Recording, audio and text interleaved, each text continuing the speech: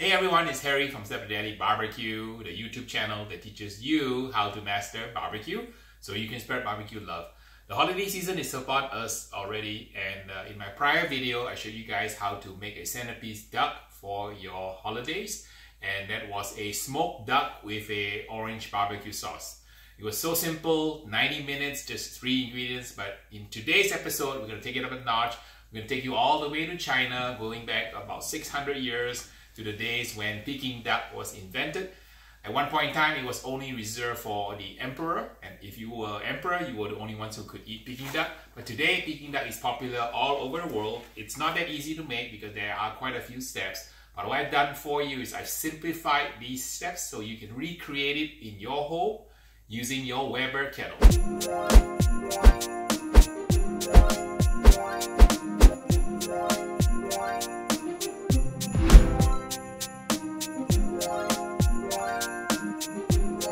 Obviously, you'll need a duck. This is a whole duck with the head and feet on. You need to be able to use a marinade, which is comprised of 4 ingredients: some brown sugar, some hoisin, 5 spice powder, and some BBQ rub, or you can replace this with salt. You need some aromatics. We are using a previously charred green onions, charred ginger, and some star anise. And then you need a scalding liquid, which is the secret to Peking duck skin. You have some honey, some vinegar, and this secret ingredient called Maltose. Maltose is a kind of sugar. It's not very sweet, but what it does, it has a caramelization temperature of 325 degrees. This is the secret for the Peking duck, because this will allow the Peking duck to have that beautiful mahogany color. So just 4 basic components: the duck marinade, the aromatics to stuff inside the duck, and then the scalding liquid. And then what we're going to do is we're going to let the duck sit in the refrigerator for a few days to dry out the skin so it becomes nice and crispy. You begin with a completely thawed the duck. You remove the liver and then the heart from it. This you can save to make a duck stock. Well, first thing you want to do is you want to cut up the legs here. So use a pair of shears. This one also is good for stock. Okay.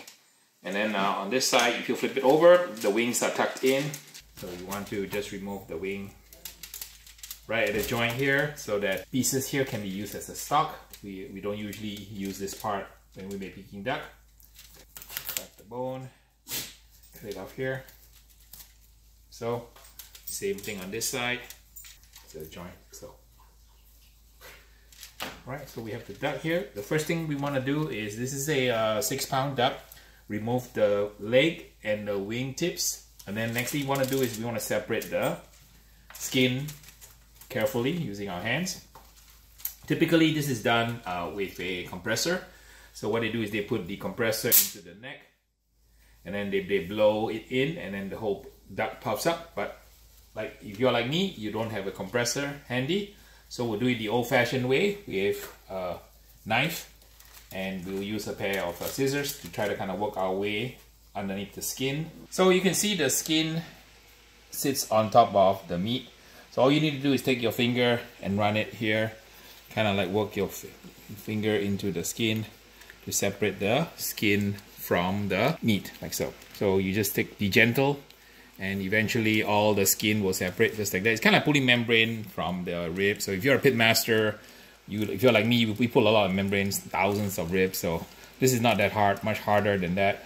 And if you have an air compressor, obviously it's a lot easier. You can watch in the YouTube videos, most of the restaurants, they use an air compressor because this is just too labor intensive. I didn't want to go spend several $100s for an air compressor, so I use the old-fashioned method. I only cook duck a few times a year, so this method will be fine. We're gonna push the skin all the way through like that, and separate the skin. Instead of using a compressor, I'm using my hands. So just a little bit of effort in TLC. Just be gentle, don't try to do too much, so you can make sure you don't puncture the skin. You want the skin intact, but you do want to make sure that you work your way in so you can separate the skin. Look at that, see? My fingers beneath.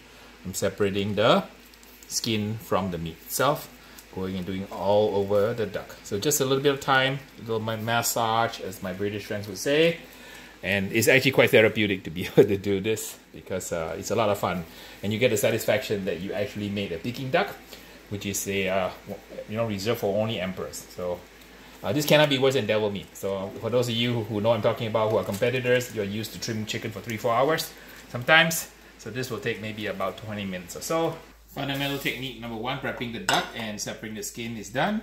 Fundamental number 2 is preparing the marinade. I have brown sugar here, 4 tablespoons. 4 tablespoons of hoisin sauce. So, and 5 spice powder. This one is you already buy it prepared.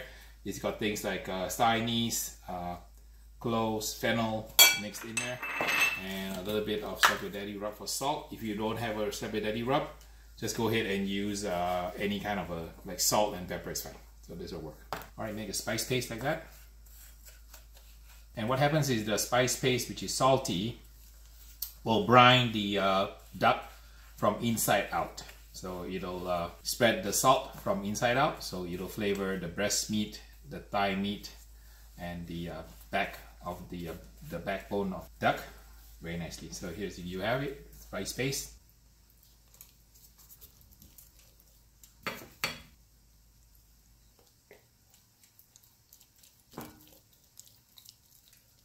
And you do not want to get any of this spice mix on the outside because the outside has to be pristine. I'm going to put my hand in there and kind of rub it around inside all the way to the front of the duck. Okay, so that's done. Now I'm going to stuff the aromatics in there. So stuffing the aromatics also plumps up the breast of the duck so that you can get a more kind of a rounder shape for the breast meat itself. Put the ginger in also. So star anise. So this spice mixture will sit inside the duck because we're gonna show you guys how we do a spiral stitch on the back of the duck to lock in all that goodness.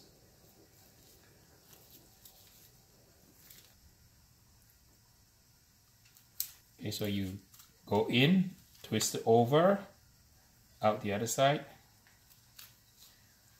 twist around like so, spiral twist, push out the other side, so. Repeat the process again, swing over this side, spiral stitch to this side, so. Takes a little bit of patience and practice, but if you do it slowly, you get the hang of it. It's not that hard to do. It seems intimidating when you first do it, but once you get the hang of it, it's kind of like knitting.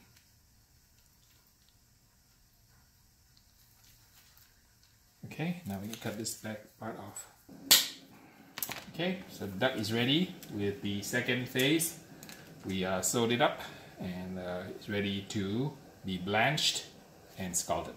In fundamental number 4, we prepare the scalding liquid to kind of blanch the duck.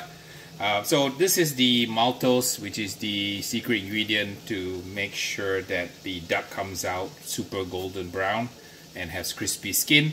Maltose is a kind of sugar, and it has a melting point, caramelization point about 325 degrees. So we're gonna get it in, but you see, this is hard like glass. So a lot of people, when they hit this spot, they have no idea what to do with this. This is quite easily melted with the hot water. So I have a hot water bath here. Put some hot water here. Kind of like let it kind of soften. So. And I can slowly work it now. So Maltose, kind of like candy, string candy, but it's not very sweet. Its primary purpose is essentially to allow the duck to crisp up and then to seal in the juices when you cook the duck. So this is a ingredient not so common, but this is an absolutely essential ingredient. If you don't have Maltose, the next best thing is you can use some honey or some maple syrup. I'm going to put some honey also in there, but the Maltose is absolutely key. You can find this mostly in Asian stores, and this whole tub is only like $1.50, so it's not a very expensive item. I believe it's a byproduct of making beer, either malt or barley, and it's called barley sugar or something. But you can see it melts quite readily when I mix hot water in it. So So we want to get maybe about, I don't know, half a cup of that. So you want to see that the liquid begins to color, kind of light brown. I'm going to add a little bit of vinegar to it also. Just a little bit here. Make it acidic poaching liquid. And I'm using white vinegar. The traditional vinegar they use is a red wine vinegar from China. I decided not to use that to keep it simple so you can replicate this recipe in your home kitchen. But if you can find red vinegar, even better. And a little bit of honey. So create a scalding liquid. Give the duck a little bath. That will essentially tighten up the skin, make it very silky and smooth. And then after that, the duck is ready for its little nap in the refrigerator. Most places tend to leave the duck in the refrigerator to air dry at least overnight, if not 5 hours. I will leave it in for a few days because I have to leave town to work. So I'll be back in about 3 days. So we're gonna let the duck get happy in the refrigerator. And we'll kind of roast it when we come back. So fundamental number 4 is scalding, and the last fundamental is smoking the duck. We're going to use some fruity, sweet woods such as peach and apple, and we should be able to get the skin to crisp up. And I'll show you guys how it's eaten with some pancakes, some scallions, some cucumbers, and some hoisin, and how to prepare the duck so that you can slice it into apparently 100 different slices from one duck. I'm not sure I can have the skill to do that, but I'm going to try. So I'm going to add some more maltose, make the liquid brown. And you're starting to get soft on me. See, like that, see it?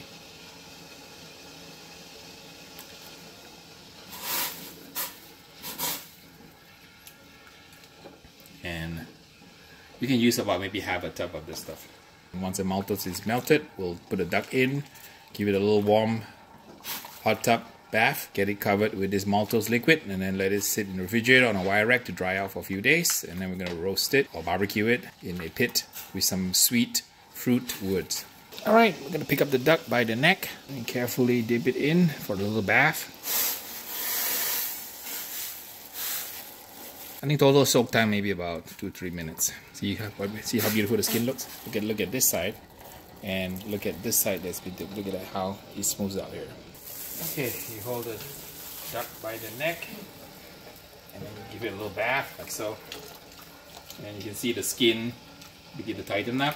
This glaze will ensure that after the skin dries out, it's going to be beautiful Peking duck mahogany color. That marinade that's sealed into the cavity is going to permeate the duck with lots and lots of flavor as the duck sits and gets happy. And we'll let it sit on a wire rack to dry. Alright, the duck is beautifully blanched. Look at how shiny and smooth the skin has become with that hot liquid with the maltose, honey, and vinegar. So time for Mr. Duck to take a nap for a few days to let the skin dry out in the refrigerator and sitting on a wire rack. I'm gonna set it on the bottom shelf of my refrigerator.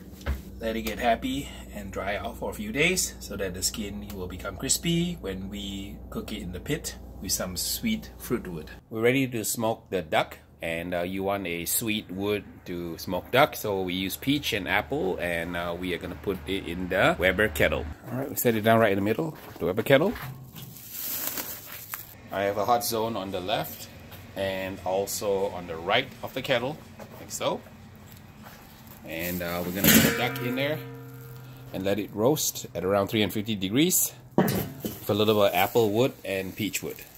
And it should be ready in about an hour or so. Time to spray again. It's developing a nice color.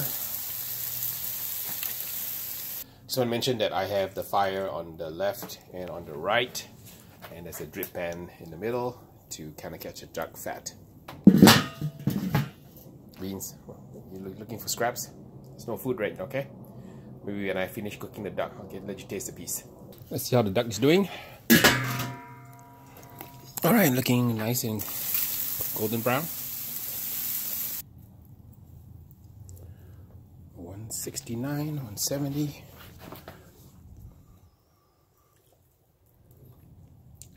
$189, $75, $181. I think it's done. take it out and let it rest. Looks beautiful. The duck has rested. I'm ready to carve it up now. I have the traditional Peking duck sides prepared. We have some scallions, which are green onions sliced here, hoisin sauce, and some cucumber slivers, and some Chinese pancakes. So typically the duck skin is placed in the pancake with a little bit of hoisin sauce and some garnish. So you get the flavor of the duck skin, the duck meat, the crunchy vegetables, and that salty sweet sauce. So we're gonna plate up the duck. I also have a special knife here, which I purchased on Amazon. I'll leave the link in the description.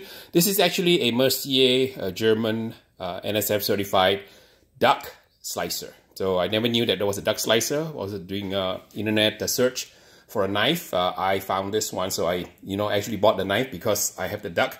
So you know me, I like equipment, so I'm gonna use a actual authentic duck slicer designed by Mercier in Germany, but I think it's made in Taiwan.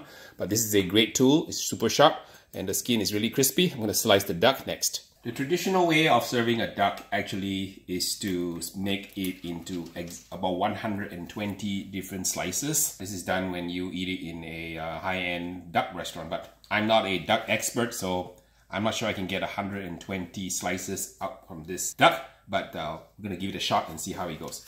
First thing you wanna do is you wanna make a careful incision at the base where the marinade was kind of sewn in, and you make a cut here and drain out all that wonderful liquid from the marinade and from the ginger and the green onions that we put in there earlier.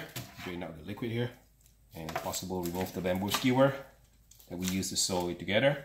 And here comes the ginger and all the other stuff. First cut is you want to cut off the butt like so. I think the way they do it is they slice it this way into 120 small slices. Do that right now. See, the skin is very crispy. On this side, a little bit of duck meat, and a little bit of the crispy skin. Slice my way through the duck.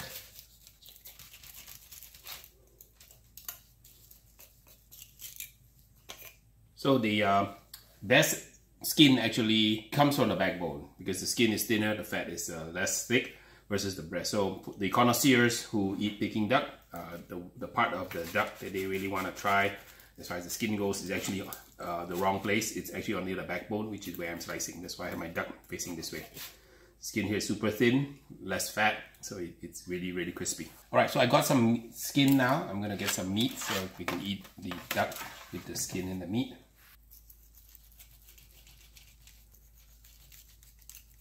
All right, so here's how you eat the Peking duck. You start with a little bit of a pancake, and you can make these yourself, but I found it easier to buy frozen ones and just cook them. You take a piece of duck, you dip it in the hoisin sauce like so, and then you kind of butter your pancake with it. So, green onion on it, cucumber for the texture and crunch, and let's see how it tastes. Like, roll it up into a little tortilla, and you just pop it in your mouth. And let's see how it tastes like. The taste is absolutely fantastic. There's something about the texture of that crispy skin, the gaminess of the duck meat, and a little bit of the smoke that we got from the pit, cooking it in peach and apple wood.